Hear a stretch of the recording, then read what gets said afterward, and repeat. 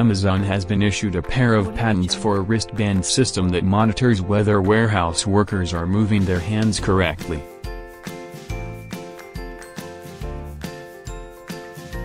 The patents, first reported by GeekWire on January 30, cover bracelets that could emit ultrasonic sonic pulses or radio transmissions to let a receiver system get a fix on where workers' hands are located in relation to inventory bins.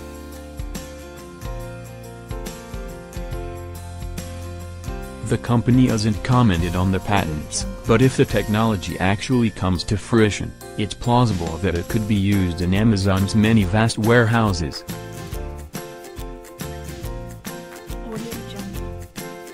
Although the patent may evoke privacy concerns, the concept is described as a labor-saving measure according to GeekWire.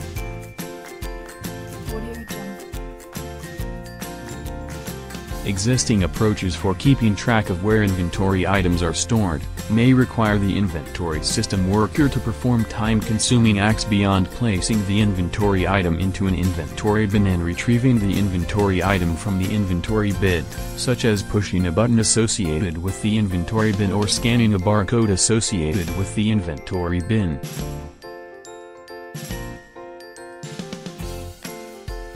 Accordingly, improved approaches for keeping track of where an inventory item is stored are of interest.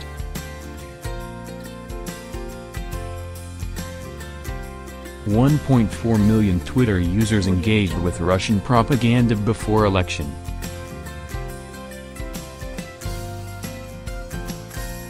In addition to picking up signals, the system could send signals back, setting the band abuzz with a burst of haptic feedback to let workers know their hands are heading for the right bin.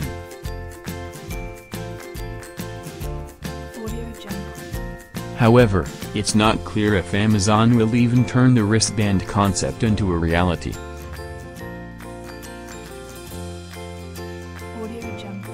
Amazon, which has over 540,000 employees, has faced criticism over the treatment of its drivers in the UK and the fact that many of its workers in Ohio are on food stamps.